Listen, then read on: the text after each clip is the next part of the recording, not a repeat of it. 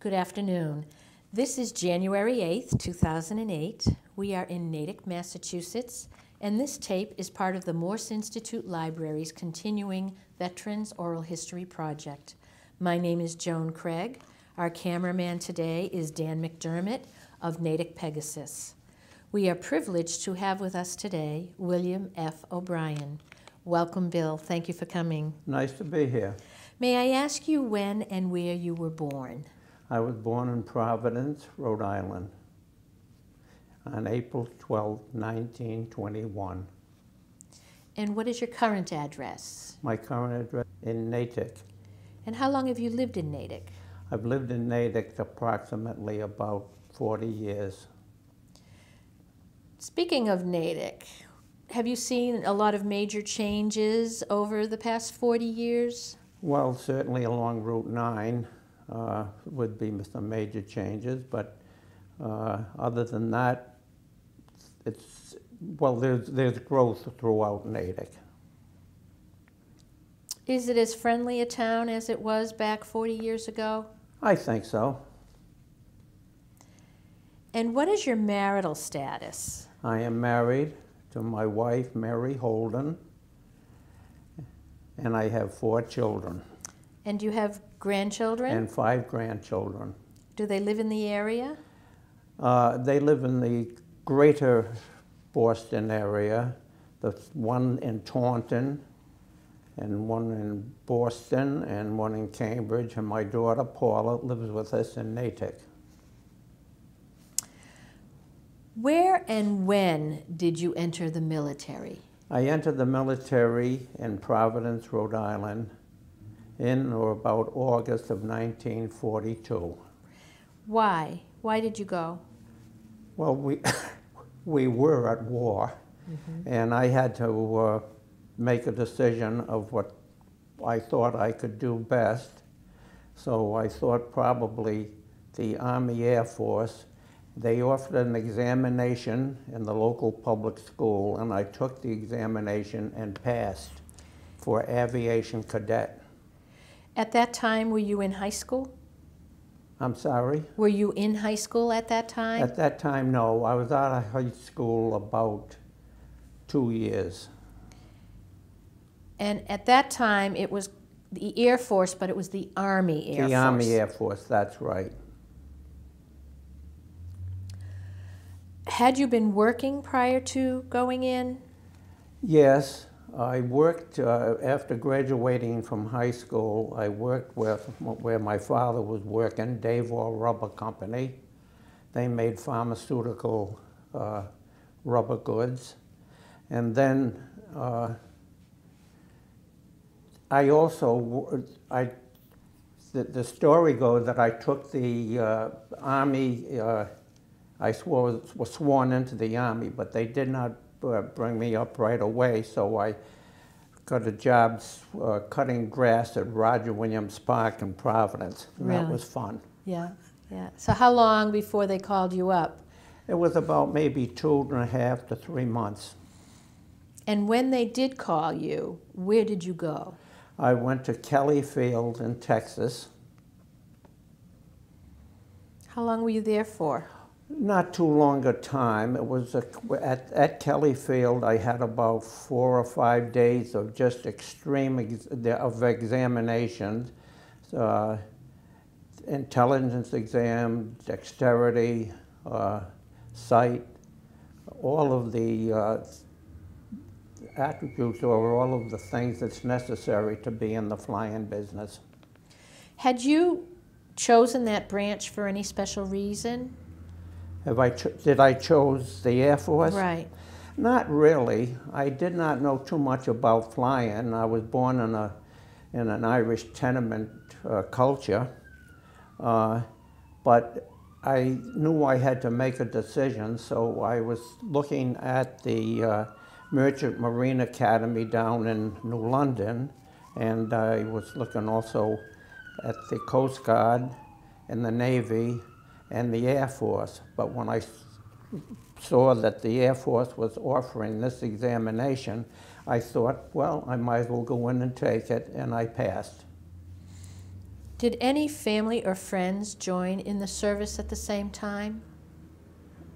I would say yes. The number of friends that I had, and they were all about my age, it was shortly after the bombing of Pearl Harbor, and so we thought we had, each one of us in our own mind decided what we wanted to do, and I would say that most of them joined the service. When you were taking the exams, after you took the 4 to 5 days of exams at Kelly Field, then Right. did you start specific training of any kind? I was transferred then to Ellington Field Is that in Texas also? in Texas. I think that's close to Houston, I'm not sure. And I started what they call ground school. I had to go to school just like I was going to classes in high school or college, and that we had college professors. And the subjects were like physics, geometry, trigonometry, meteorology, and that type of conditioning that you needed to be a flyer. Did you know that's what you would get into? That type of training? No, I was never sure of that. It came on kind of sudden. All of a sudden you take the exam, you pass, and you're told to go, and I never actually had any desire to fly before that time, but it's just the way it worked in. And were you good at math in high school? I did take a scientific course at LaSalle Academy in Providence, and where I did have all of those subjects that helped me once I had joined the service. So once you took the ground school Right. training, how long did that last, by the way? I would say a couple of months. And then what? Then I went to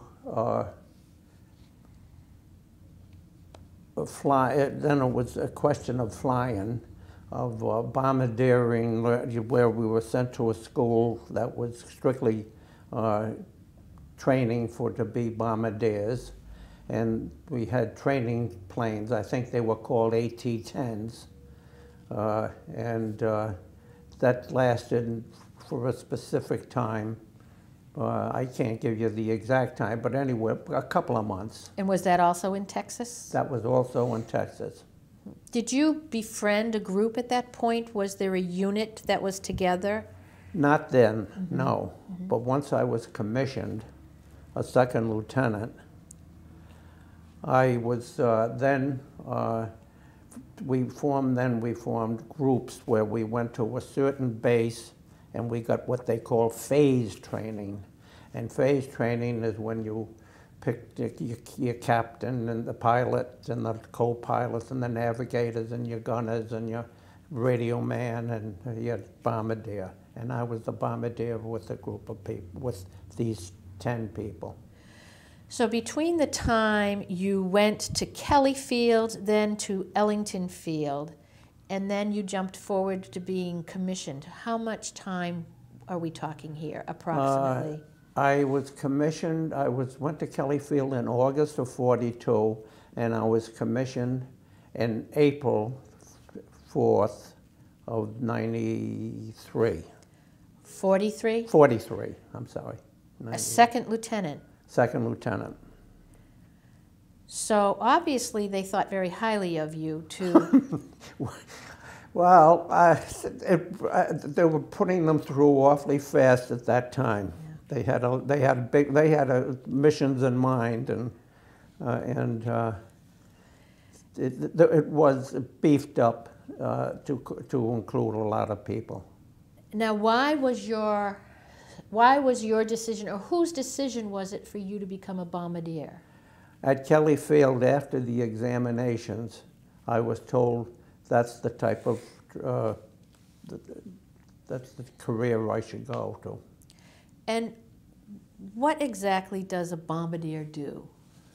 Well, a bombardier had to learn to use the northern bomb site because the Americans believed in precision bombing.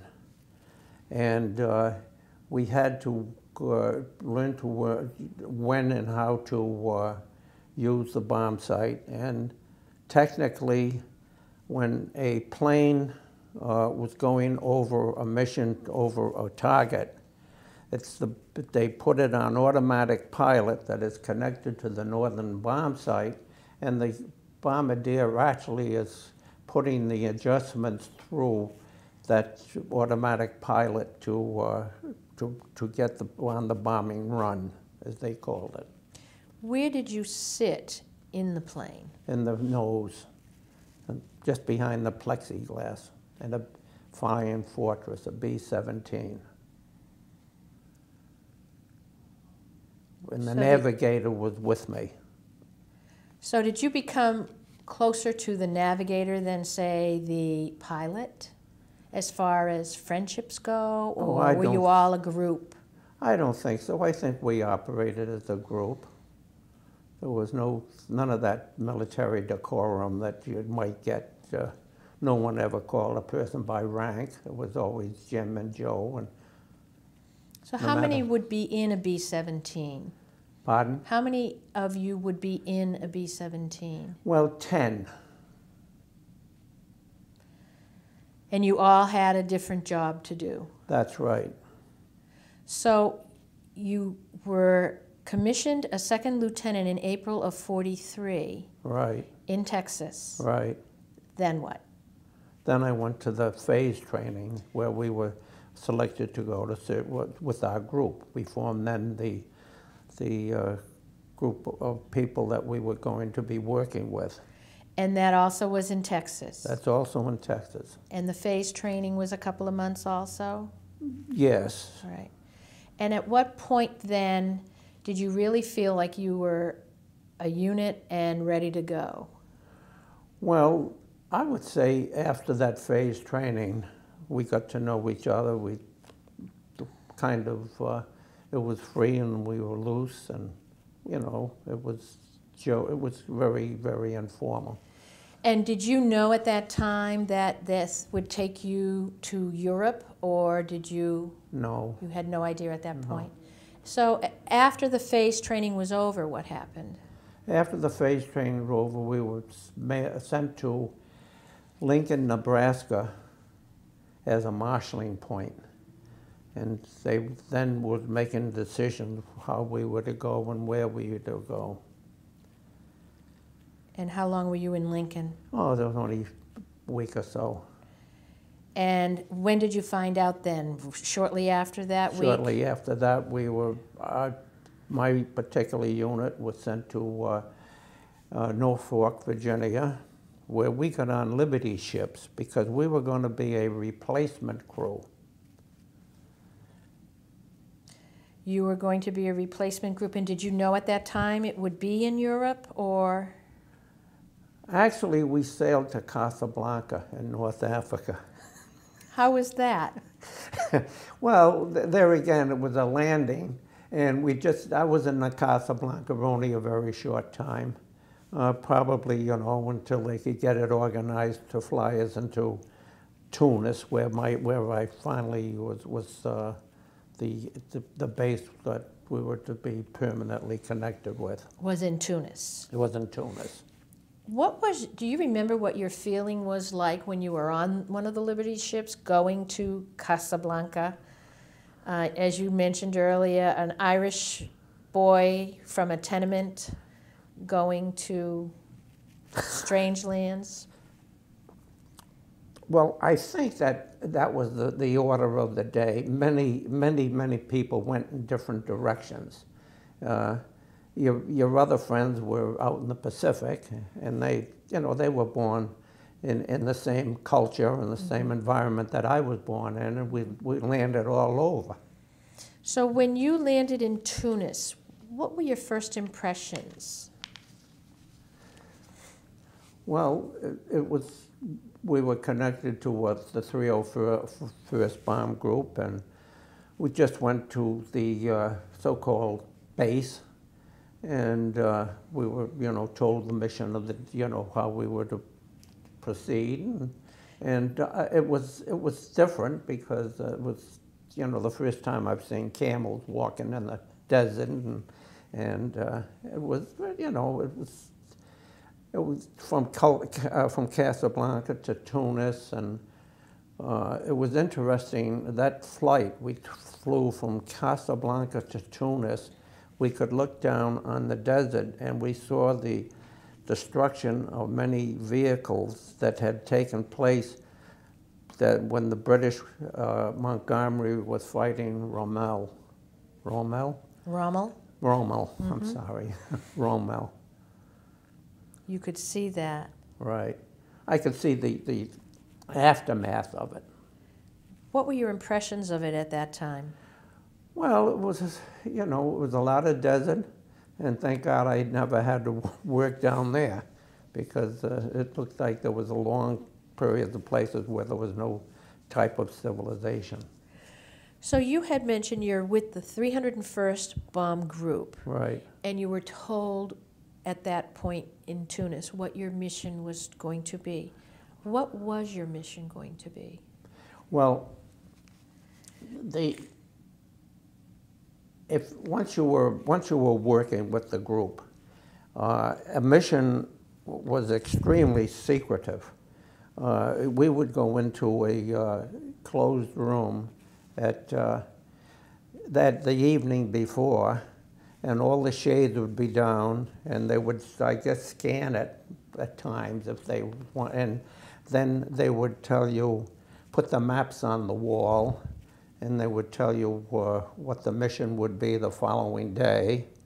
And you learn the terrain, and you learn what you might be up against, and where they knew that there was a lot of what they call flak, which would be anti-aircraft. And you just went from there. You went to bed and got up and went. Were you nervous about that?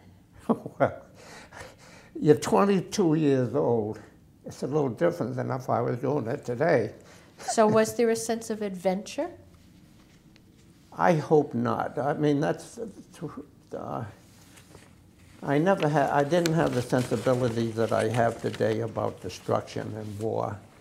But I would say one thing, that they always told you of a military target.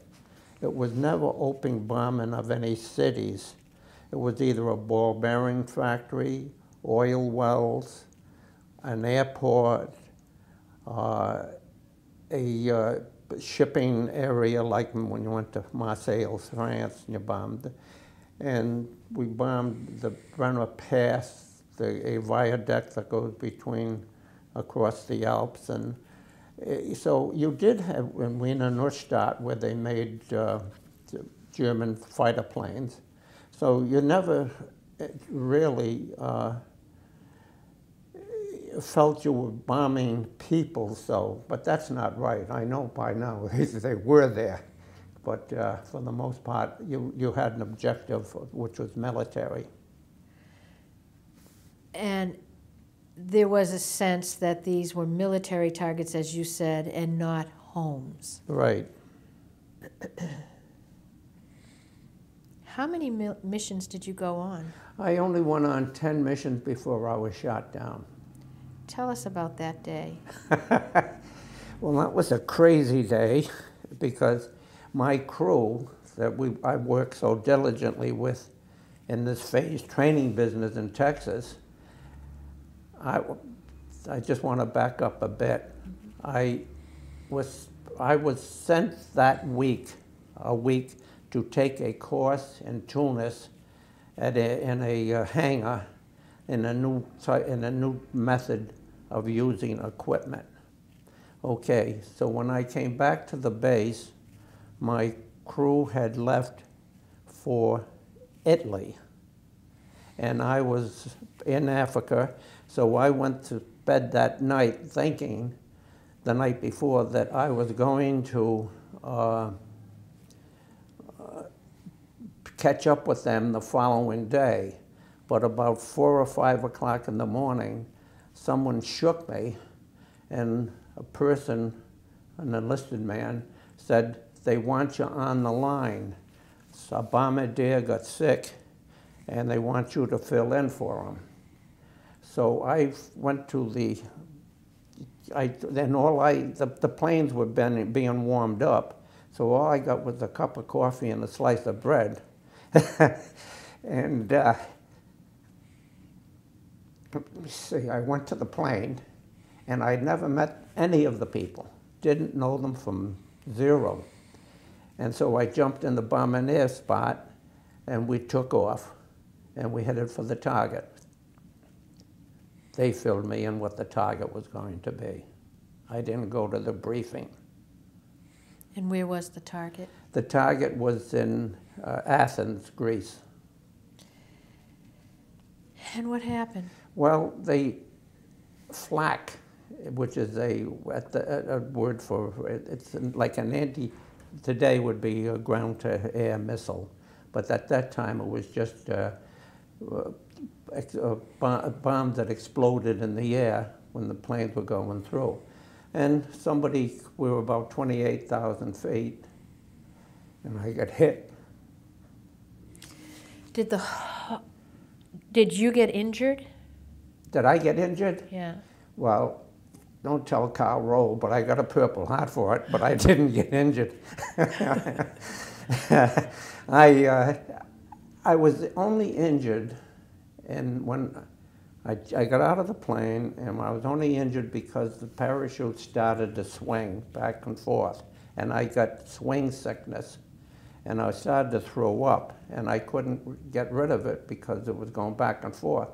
And then by the time I hit the ground, I think I was in shock, so I hit the ground pretty hard, and I could hardly walk, and the Germans that were there to pick me up took me to the hospital, where I was there for a couple of days. So back up.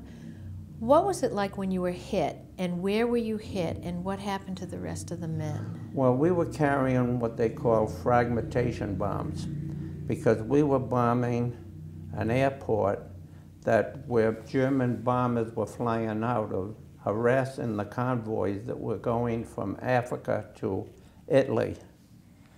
In other words, I should have been on one of those convoys. But anyway, they were doing that particular type of work.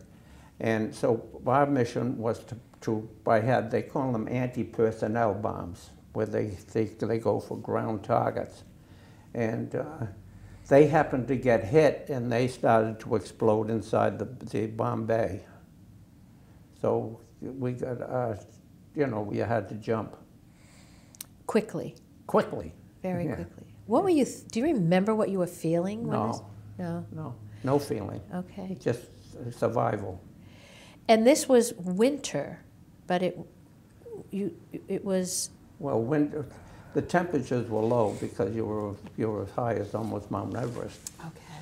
But the ground underneath was warm. I mean, in other words, you were flying, I don't know what the temperature is in Athens in December, but it's very warm. It's equal to almost our Florida. So as soon as you hit the ground, the Germans were there? Oh, yeah. So the city. Wow. What about the rest of your men? Well, 4 died. Do you know how soon, and I'm jumping a little, but we'll go back to this piece, how soon after this occurred that your regular crew heard about you? I never knew that. I never found out, except that eventually, when I was in the prison camp, they had to build a new prison camp in the area, and one day, sure enough, they came through, and I spotted them. And they, hi. So they were in a prison camp also? Eventually. Okay. Not the same day. Eventually, they got hit. So you got hit, you were injured and probably in shock, but the Germans did bring you to a hospital? I was sick and shocked, maybe. Okay. I couldn't, I only had the cup of coffee and a piece of bread. So I was throwing up, and I guess it's vomiting, and you couldn't get any grip to anything to vomit. and you were just throwing it up in your own. My whole front of my fly suit was full of gunk. And could you speak German? No. Could any of them speak English? Yes. Were they nice to you? Yes. They were. And how long were you in the hospital, did you say? A few days? Couple of days. And did you know right away, were you given rights, read your rights, or were they agreeing to any kind of war laws or anything like that? No, it was just a couple of nurses rubbed my back and put heat on it. But just to go back a little bit, but the first thing, when I hit the ground, the first thing the German soldier, the German officer said to me, he looked up, he says, "There's the Acropolis. Did you ever think that you would see it?" I said, "No." And he laughed, and he offered me a cigarette. It's very kind. And he dismissed all the other people except an aide, his aide, and they drove me to the hospital. That's all. There was no, and then in the hospital they just put in the bed, and nobody ever did say or do anything to it. They didn't even have a guard on me. Were you scared? Not really. I don't think it's something takes over. You know, I could see they were friendly. Right. And then from the hospital, did they tell you ahead of time what was going to happen, or you assumed from training that you would go to a camp? I guess so, yeah. You thought you're a prisoner of war. Do you know what camp you were in? The name of your camp that you were in? Where? When? Eventually? Well, after you got out of the hospital, Right. what happened? After I got out of the hospital, I flew in a German plane, like a DC regular plane, and there were a lot of brass on that plane, and we flew to Salonika. Now, where is that? And Salonika, I think, is in the northern part of Greece. Did they tell you that's where you were going, or you just didn't know? No, it was just to get on the plane and go. And then what happened? Well, then I jumped into then they had a then we picked up a couple of other POWs that were not on my mission, and we went by train down along the Asiatic Sea, and we went through the countries of Albania, Serbia, my geography now, Yugoslavia, parts of Yugoslavia, and I think we went into Hungary and Czechoslovakia, and then we went. I ended up the day after Christmas in Vienna, in the Vienna railroad station. Was this a cattle car type of train, or was it comfortable? Did you have seats? It was at this particular time, it was like a caboose that was added to a freight train. Okay. And there was only a very few of us, and there was one or two guards. That's why I spent Christmas Eve. On the train? I think it was Christmas Eve that was on the train. Now, what about any of the other members of your plane who did make it? Did you ever see them? Never caught up with them. Mm-hmm. They went in a different, I don't know what happened in the sense of the trip they took. But I was the only one of that flight that was on that little particular train. So once you're in Vienna, what happened? Vienna was where they started. I never saw so many people in my life, soldiers, German soldiers, and they had soup kitchens where these big pots of soup, and every German soldier had a canteen, and we were given a canteen, and you stood in a snake line to get up to the kettle, and then they'd take a ladle and they'd jump it in your thing there, and you had a spoon, and you'd find a corner and go and eat. And if you were German, and if you were a prisoner of war, you know, you had to go to a certain area, and there was just a guy with a gun that was there. He had his soup too. Not to sound trivial, but what were you wearing at that time? My flight uniform. You were still with your flight? They let me wash that in Athens. I washed it from the time I got out of the hospital to the time I took the flight. And I got all of the, I tried to get all of the gunk on it that was on it from my body. So how long were you in Vienna? Pardon? How long were you in Vienna? Oh, they just a couple of days maybe. It was just big muddles, and then they put us in a cattle car, in a box car. What do you remember about that? Pardon? What do you remember about that? The box car? Well, that was pretty spooky. We were then going from Vienna, I believe, up to Frankfurt, Germany. And one night we were put on a siding, and the sirens rang out, and all of a sudden, after maybe 20 or 30 minutes after the sirens started, the bombs started to go off, and we were in a flak nest where the Germans had the anti-aircraft guns, and there were explosions. But I don't think the bombing was probably, it wasn't immediate. You could hear the bombs whistle and bang, and then kind of shake, but I think they were at least 5-10 miles away. Because you couldn't, it wasn't, of course you could have got hit, but the flak guns, in other words, the Germans would have the whole town, I mean the surrounding, and they were just pouring it all up, trying to knock. It was the British that were doing that, the RAF. They bombed at night. They had what they call saturation bombing. Saturation bombing means that you get over a certain area or a target, and you just unload your bombs. Where precision bombing, you try to go in by a bomb site to get a specific bomb. Specific target and get out, right. Okay. Were you feeling very alone at that time? I wasn't. No, I had the support of everybody else.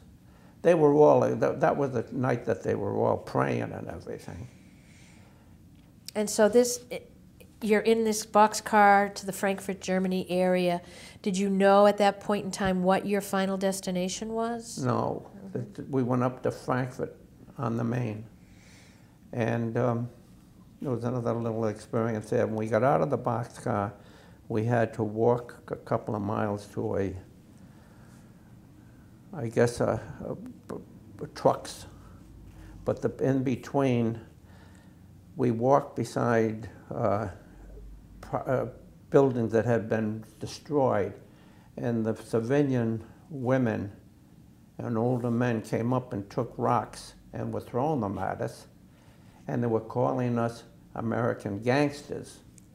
Now, the reason that happened at that time, they had a plane that got knocked down just previous to that particular time, and it was called Murder Incorporated, and B-17. And the Germans made a lot of fuss about that in their papers, and they were calling that was every American soldier or Air Force person was a gangster. And you know, it's natural. And Sure. Their homes they were standing on rubble. Sure. You know, they probably had mortgages like we did, and all of a sudden they have nothing. So you're walking for a few miles, and you're meeting up with people who obviously were not happy with you. And you got to these trucks. And then we were taken to a camp. Do you remember the name of the camp? No, it was just a staging area. A staging camp. So Yeah. you're only there temporarily? Only Yes. there temporarily? Yes. And then what? Well, then we were sent not all of us, but some of us were sent to the Stalag Luft 1. And that was in Barth, Germany. And that's where this took 30 days from the time I was shot down to the time I arrived in Barth. And that is on the Baltic Sea. So I went from one extreme of Europe, and if you want to say Africa, North Africa, to probably the most western part of Europe, the Baltic Sea. Of course, I know Sweden and Norway and Greenland and all that is up through the northwest. What was the Stalag like? Well, that's a whole, that could go a long time. It was boredom, but I managed to do things to kind of make the time pass.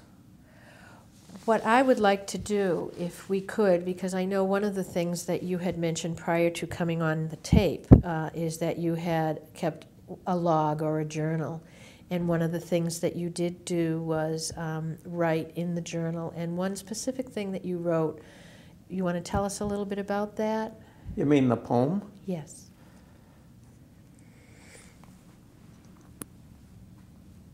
Well, this log is actually a history of, the Red Cross provided this for people that were captured earlier. As the war went on, prisoners of war didn't get this type of book.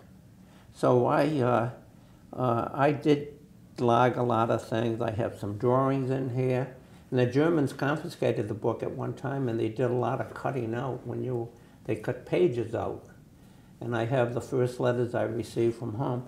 But I've got this poem that I wrote. I'm not sure I wrote it. I don't want to take credit for something I didn't do.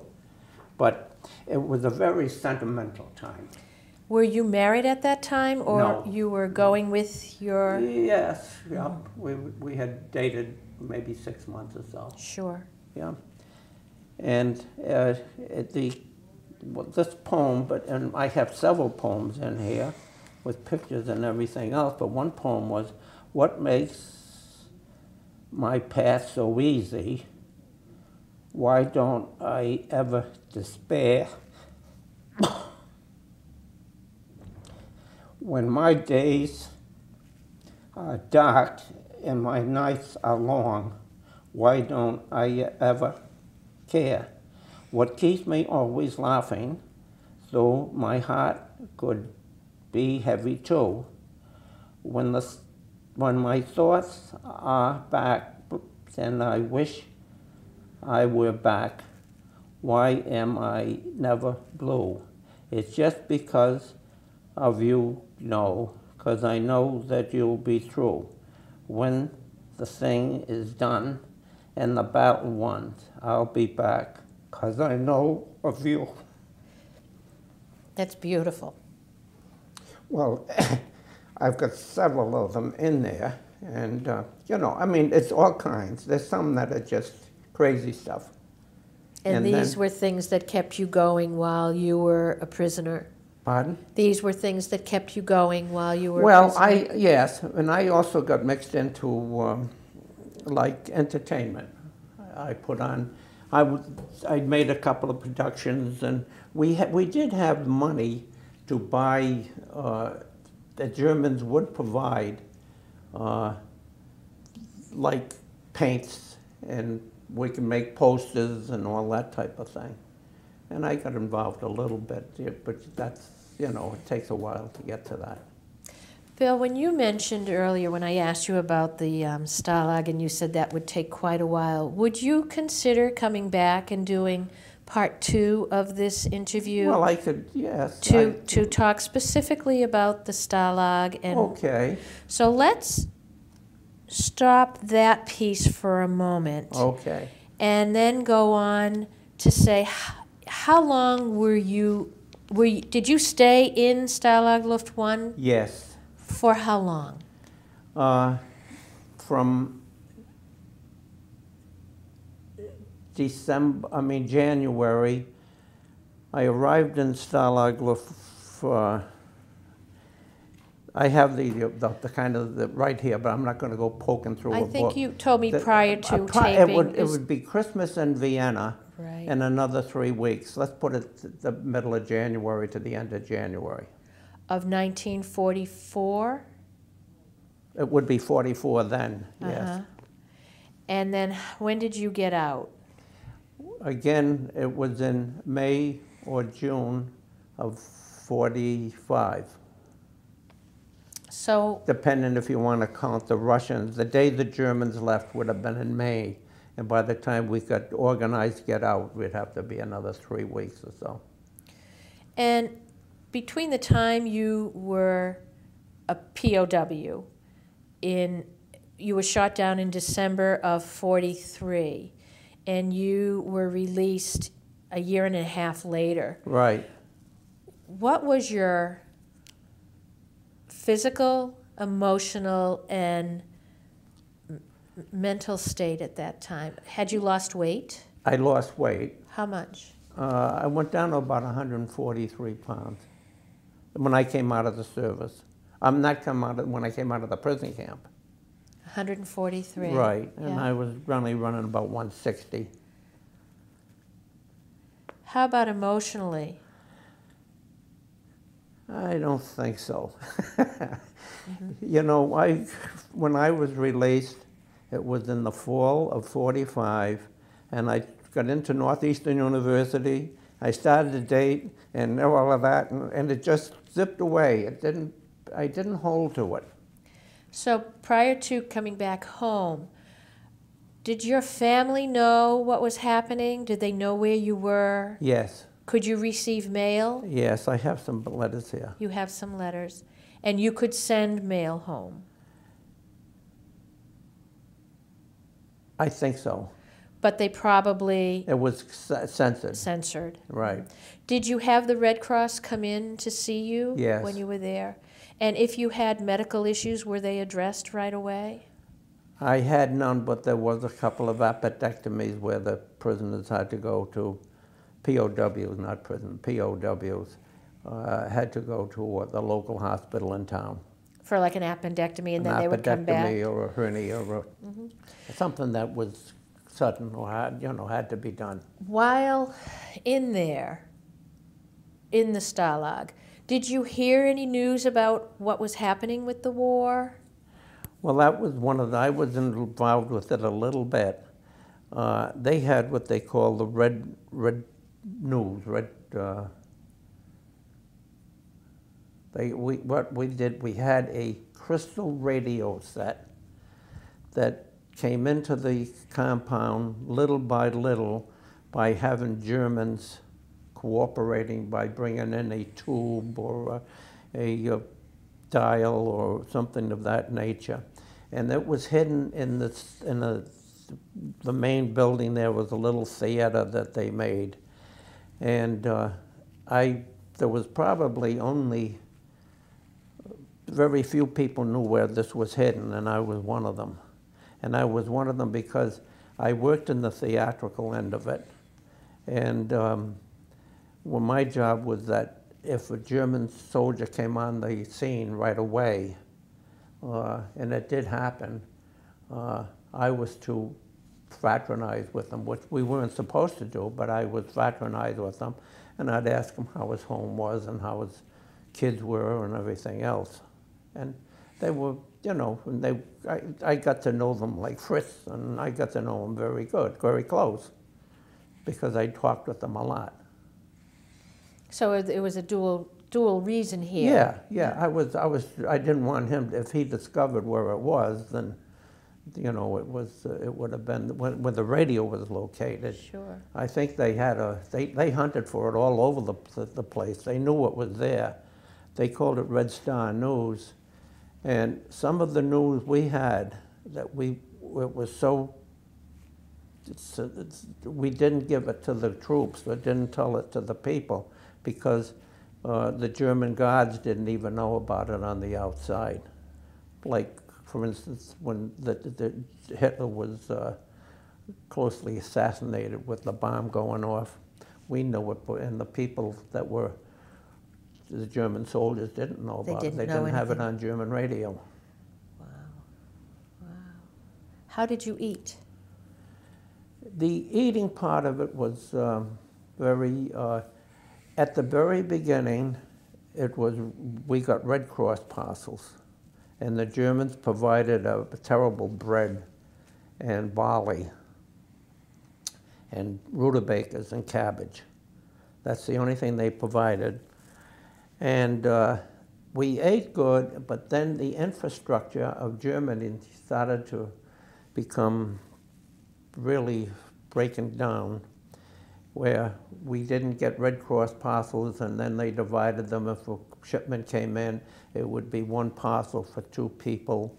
And then in the 45s, the spring of 45, to the time that the war ended, the infrastructure was pretty weak. That we got nothing. There was for a while. You know, from that, they couldn't get the Red Cross parcels through, and we were probably eating as well inside as the people in the neighborhood were on the outside. We didn't know that, except they had the cows and the chickens and the eggs, and they grew vegetables. But so it went from tolerable to really rough. Who were the first individuals you saw when you were liberated? Who were the what? The individuals that you saw. Who liberated you? The Russians. And then you said it did take a while to be processed. Right. Were the Russians friendly to you? The Russians were, it's a whole story.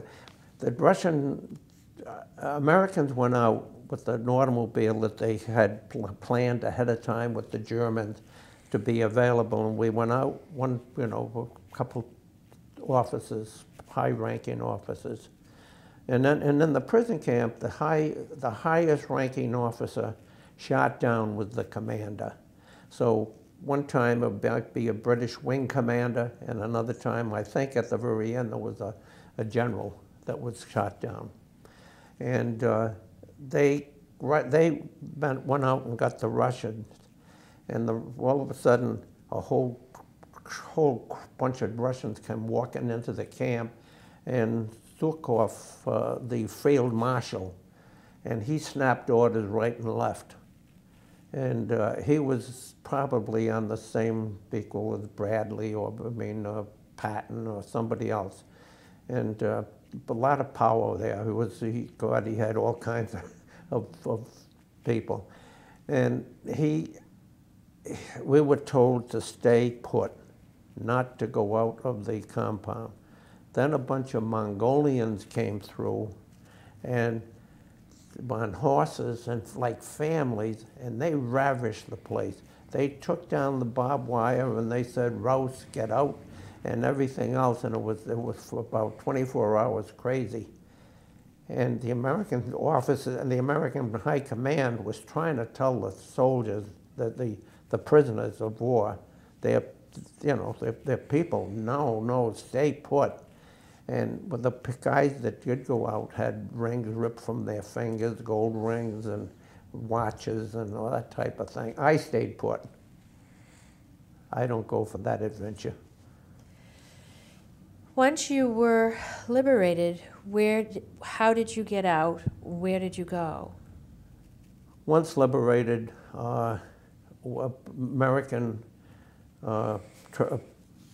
planes came in, C-47s, I guess, cargo C-47s, and they flew out of Barth, Germany, and they took us to Camp Lucky Strike in France. And then we waited for Liberty ships to go home. We didn't fly home. We took our Liberty ships home. What was your feeling then? Do you remember? At Lucky Strike? Yeah. Well, we got a good meal, and there again, a bunch of the guys just wanted to. A bunch of them just took off and went to Paris, and I was kind of timid. I didn't go. And of course, we were told not to go, but it was pretty wild. You know, it was so much confusion. How long were you at Lucky Strike Field? Just Lucky Strike, the debarkation center. I think probably a week or so, and they got us aboard a Liberty ship, and we sailed home. Where did you sail into? I think we sailed into the New York harbor, but landed in New Jersey.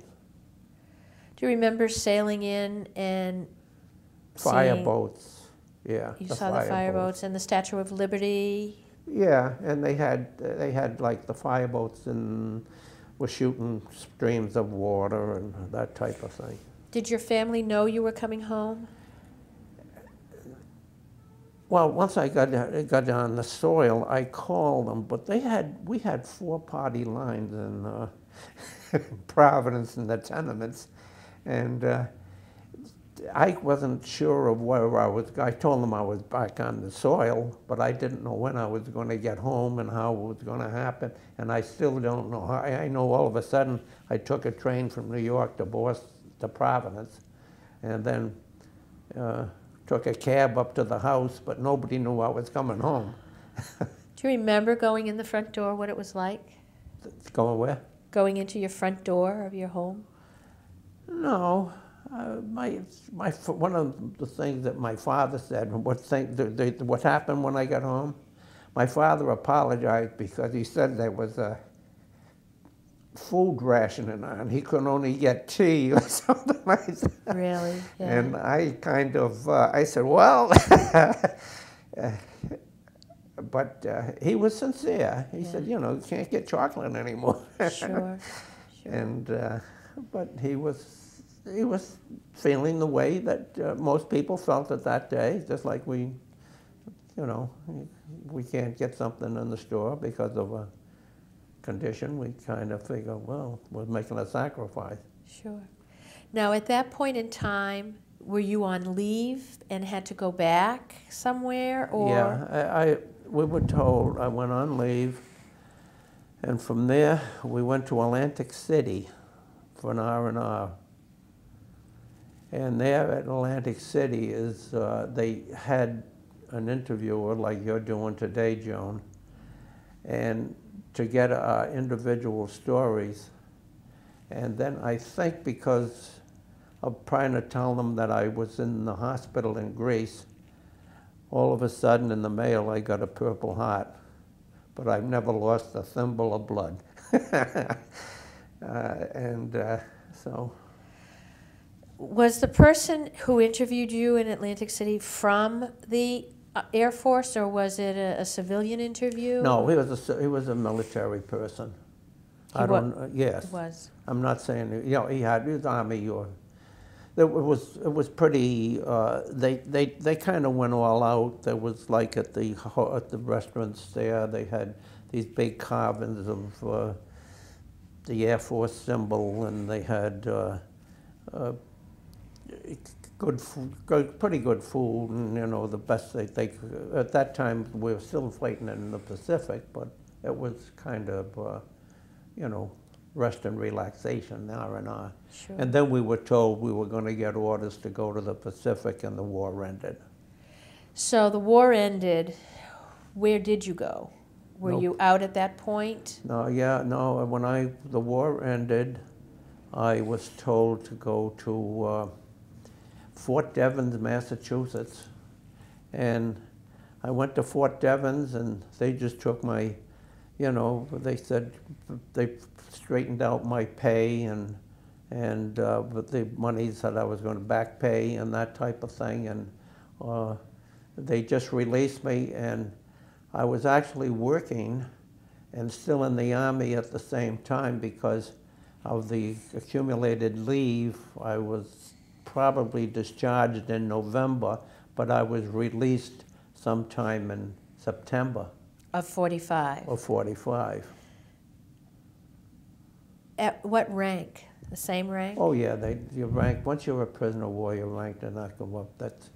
That was a real sore spot with some of the West Point guys. They'd be shot down, and all of a sudden they'd come in, some guy that was a freshman or something when they were at the point. They didn't like it. Sure. So you're released at the rank of second lieutenant. Right. And where were you going to work? You said you were working, it was sort of overlapping. Where did you work? New England Telephone Company. And then you had mentioned earlier in the interview that you were able to go to, was it Northeastern? Northeastern at night. I went to, I went to the Providence YMCA Institute, which was affiliated with Northeastern University. And then that was supposed to have been a 2-year course. And then I went to Northeastern and received a degree in Northeastern, and they gave me credits for the time that I went to the Providence YMCA Institute. And what was your degree in? Marketing, Bachelor of Business Administration. And I'm sorry, it was called Providence YMCA Institute? Right. Okay. So you graduated, did you use? I graduated from Northeastern. With a BA. In 1951. While you were going to school, were you working at New England Tel at that Yes. time? And when you came home, you had said you sort of moved on, but did you discuss with either your family, friends, girlfriend, what had occurred as a... Oh, it would come out in conversations. But did you dwell on it? No. I tried not to. When did you get married? In 1949 in Providence. So the girl you wrote the poem to, she did wait? Yep. And you did marry her. Did you join any units of the military reserve? Nope. Did you join any veterans organizations? Well, I'm now Veterans for Peace. Veterans for Peace. And how long have you been with that group? Oh, about 2 years, due to the present situation. Meaning Iraq and Afghanistan? Yeah. Mm-hmm. Have you received any veterans benefits, such as hospitalization, GI Bill? Did you use the GI Bill? I did the GI Bill. And hospitalizations? Hospitalizations. Did you attend or do you attend any reunions of your old outfit? No. Did you ever go back to the areas where you were a prisoner of war? No. Do you have any desire to? Well, that was behind the Iron Curtain. That was it was East Germany, and the town of Barth is they changed that name, and if you looked up in the directory, Barth, they would say maybe it was, but there was some that they had a city change or a town change, and up until the wall came down, that would have, I had no desire to go back. Okay. How important to you was serving in the military?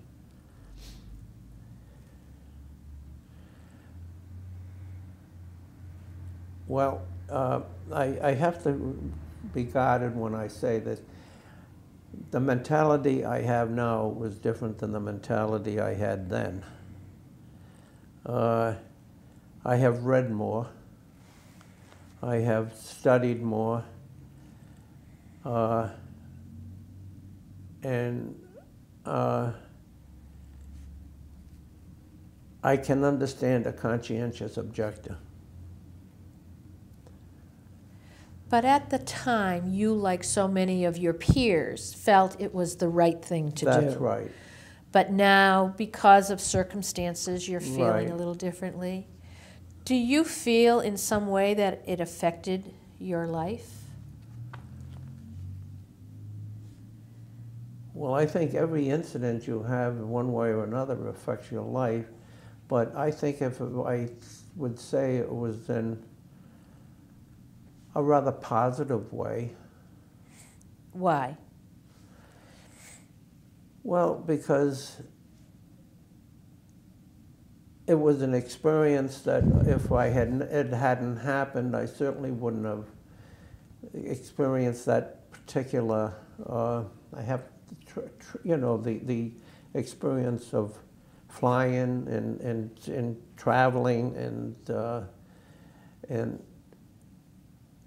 camaraderie with people, and I was in the prison camp. I lived for a while with the people from South Africa and Australia and the British. I lived within a British room for a long time, and I got to know people from England, and it just broadened my whole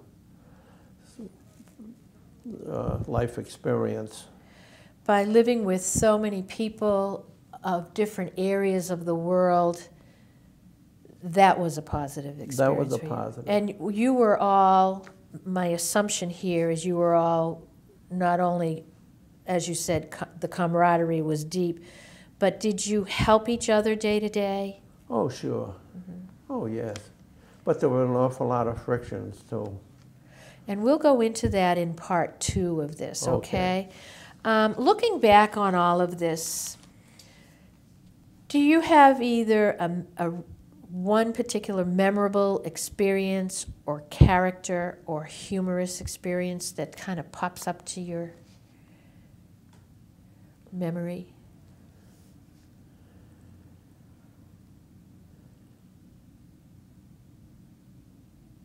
Well, I'm not too proud of this, but we learned how to make apple alcohol. I mean, potato alcohol. And I drank a couple of them one time, and I had a good time. And that was in the camp? Yeah, yeah. And still. But then there was also, it's just the experience of living through a traumatic type of thing. It was a growing experience. Is there anything or any additional comments that you would like to make to leave with those who might be viewing this tape? Not only family, but certainly other veterans and individuals who are interested in the history of, in this case, World War II? Well, if I could, I'd like to just finish with a couple of quotes. Sure. You wouldn't mind that? No. I'd like to just 3 quotes. And first, I would like to quote from General Eisenhower. "Every gun that is made, every warship launched, every rocket fired signifies, in the final sense, a theft from those who hunger and are not fed, those who are cold and are not clothed." That's Dwight Eisenhower. And then one other, I have actually, if you can let me, bear with me for 2. Eleanor Roosevelt, "For it isn't enough to talk about peace, one must believe in it. And it isn't enough to believe in it, one must work at it." And the very last one is a pretty good guy.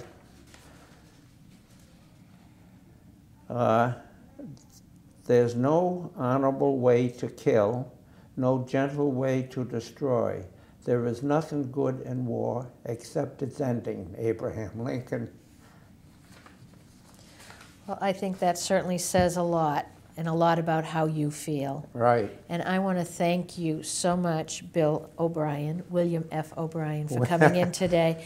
And as I said, we will have part 2 of this taped at a future date. Thank you so much. And thank you, Joan, Thank you. thank Leonard Morse Library for its facilities, and thank the camera person for for putting up with my... This is excellent. Thank you Okay. very much. Okay.